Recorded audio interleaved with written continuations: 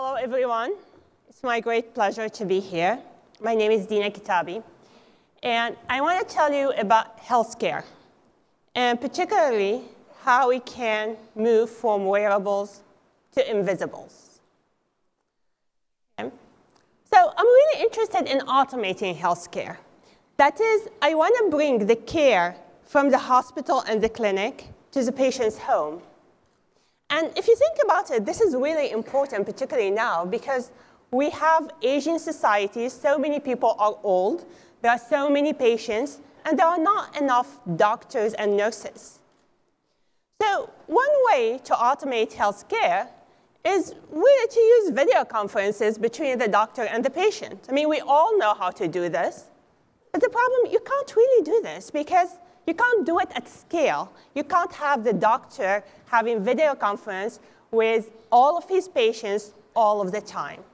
That would be too much, and there are not enough doctors, not enough time. What we really need is the ability to monitor health in the home continuously. That is, you want to monitor the patient breathing, heartbeats, motion, gait, sleep, all physiological signal, detect when health is degrading, and alert the doctor so they can intervene and pay attention to the patient who needs it. But how do you do this? I mean, you might be saying, oh, but wait a minute. Monitoring health at home is really cumbersome. Today, if you want to monitor something like breathing, you want someone to wear a chest band or a nasal probe. If you want to monitor sleep, you ask them to wear all of these sensors on their head and body and sleep with them. If you want to monitor falls for grandma or grandpa, you ask them to wear a pendant and push a button. And if you want to monitor a patient with Parkinson, you have to ask them to wear accelerometers and move with them. This is not a happy picture. You don't want your patients to be wearing these devices.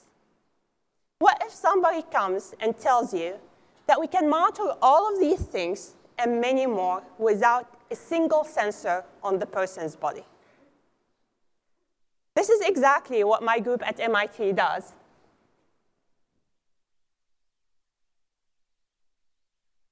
We have invented a machine or device that looks very much like a Wi-Fi box. It sits in the background of the home, and it monitors breathing, heartbeat, gait, sleep, and many other things without a single sensor on the person, just using the wireless signal in the environment. Now, you know what? You might be wondering, okay, how can you do this? How can I monitor your breathing, your heartbeats? You are sitting there without touching you. But if you think about it, you guys are here sitting in a sea of wireless signals. You agree with me on this? Wi-Fi, cellular, every single thing. Everything that you do affects the electromagnetic waves around you. You took a breath, it affects the electromagnetic waves. You took a step, changes the electromagnetic waves. And our device is smart. It sits in the background and uses machine learning, advanced models of machine learning, to analyze these electromagnetic waves so that it would know you took a breath or you moved, or whatever else. In fact, it can monitor breathing, heartbeat, gait, sleep, and many other things. So I want to show you a few videos to illustrate this to you. So here you see the home, and wireless signals spread inside the home. They actually reflect off our human bodies because our bodies are full of water, and they come back to our device, which analyzes them using machine learning. Here, it would detect a fall and alert the caregiver via text, email, or a phone message. Let me show you some examples from our lab. Technology doesn't always work, even for MIT. So what we have here, our device is going to monitor this person. Okay?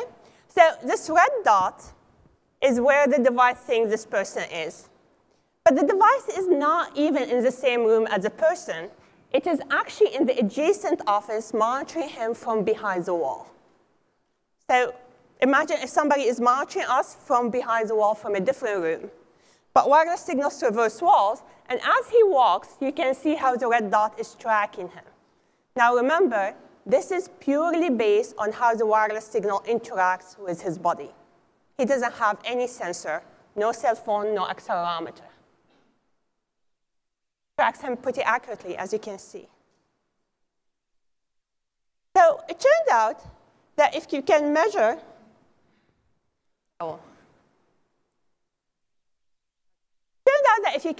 gait speed, you actually can measure a very important health metric, because gait speed is important for Parkinson's, for multiple sclerosis, for sarcopenia, for so many of the motion-related diseases. But also, it turns out that it is a predictor of hospitalization in heart diseases, like congestive heart disease or COPD. So today, you measure this in the hospital when the patient goes there with stopwatch, but you can measure this 24/7 in the home. What else can we measure? Sleep. Okay? Sleep is a very big problem for many people. Now, if you think about it, you can see why our device would be able to measure sleep. So the device sees a person as he walks to bed, when he stops tossing around in bed, when he steps out of bed. So we should be able to measure sleep based on motion, something called actigraphy.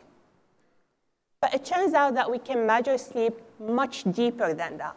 We can measure sleep stages. So when we go to sleep, our brain waves change, and we enter different stages: awake, light sleep, deep sleep, and REM, or rapid eye movement.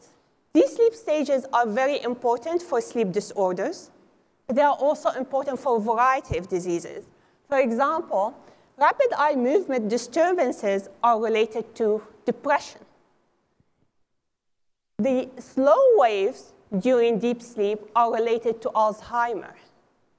Today, if you want to monitor sleep staging, what do? You send the patient to the sleep lab, and they put all of these sensors on his body and face and ask him to sleep like this. Okay, so, of course, you can see that he's not happy. Sleeping like this is not great. So what can we do? Let me show you our scenario. So this is our device. Transmits a very low power wireless signal, monitors the reflection using machine learning, and spits out the sleep stages throughout the night.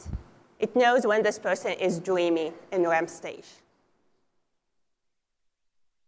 OK, what else can we monitor using wireless signals in the environment? So we can monitor your breathing. So this guy is sitting like you guys, and what you see here is nothing but he inhales, exhales, inhales, exhales. And we ask him to stop breathing, to hold his breath, and you see the signal stays at a steady state because he exhaled, he did not inhale. So let me zoom in on this signal. So what you see here is the same breathing signal. These are the inhales, these are the exhales. And you see some blips on the signal. These are not noise. These are actually his heartbeats. Beat by beat, you can count them. So when we started working on this, so many people from the healthcare industry got very interested. And today, we have deployed with more than 200 patients in their homes. Those patients are in Parkinson's, in Alzheimer's. Some people have depression. Some people have pulmonary diseases like COPD. And we are working with hospitals and actually foundations like the Michael J. Fox Foundation on changing healthcare using this device. I want to show you some of our results with the patients. So here I'm going to show you a patient who lives in an assisted living community. And I'm going to show you the difference between how the patient moves and how the nurse moves. So let's see this. So as you can see, the nurse is faster than the patient, but also the nurse is smoother. The patient is slow, but also he's wiggly. So what we do with this? So we deployed with multiple patients. Let me show you some results from our Parkinson patients. So you see the device up there. We call it the Emerald device. And what you see here is 2 hours of trajectory from this patient. So we take these trajectories, and we look at the life of the patient. So here, I'm taking those trajectories and plotting them on this graph in terms of what the patient was doing. And let me explain this graph. So every circle is 24 hours. 0 is midnight, and 12 is noontime. The innermost circle is the first day of the experiment, and the outermost circle is the last day of the experiment. This is 8 weeks in the life of this Parkinson patient. And what you see here is that his life has changed a lot during these 8 weeks. Like, for example, at the beginning of the experiment here, look at the blue, which is sleep. Look how bad it is at the beginning of the experiment. Very disrupted sleep. But as the experiment goes on, at the end, the outermost circle, the blue becomes less disrupted. So sleep is less disrupted. You see other things. You see all of that green stuff? This is the patient sitting on his chair doing nothing. So this patient is very sedentary, which is really bad for older people. You can see also, for example, here yellow at 8 a.m. in the morning, which is when the nurse comes to help this patient go into the bathroom to do his toileting and dressing. So he's very dependent on his nurse. Let me show you the impact of medication. So what you see here is the speed of the walking of the patient as a function of the hour in the day. So what you see is that there is an inflection point where his speed suddenly increases around 5 a.m. Can you guess what happens? He takes his medications. So you immediately see the impact of that medication on him. And let me plot for you the speed of his wife, which is, of course, she's faster because she doesn't have Parkinson, but it doesn't show the same inflection point. So you can actually see the impact of medication and start changing the dose of the medication and adjusting the medication for that particular patient.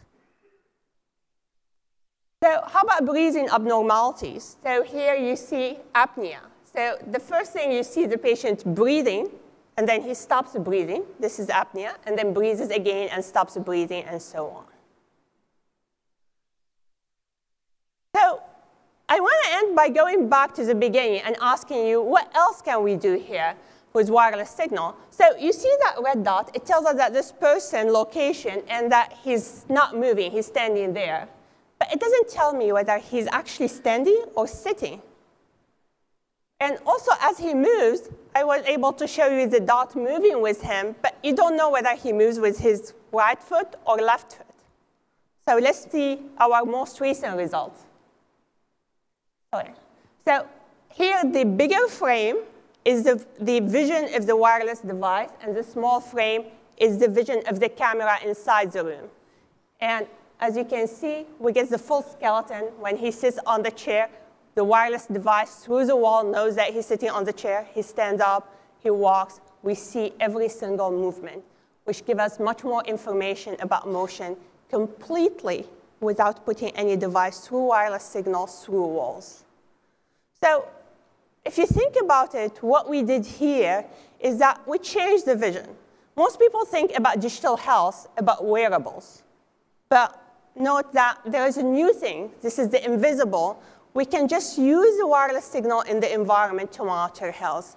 And that is how I think we can automate healthcare. Thank you very much.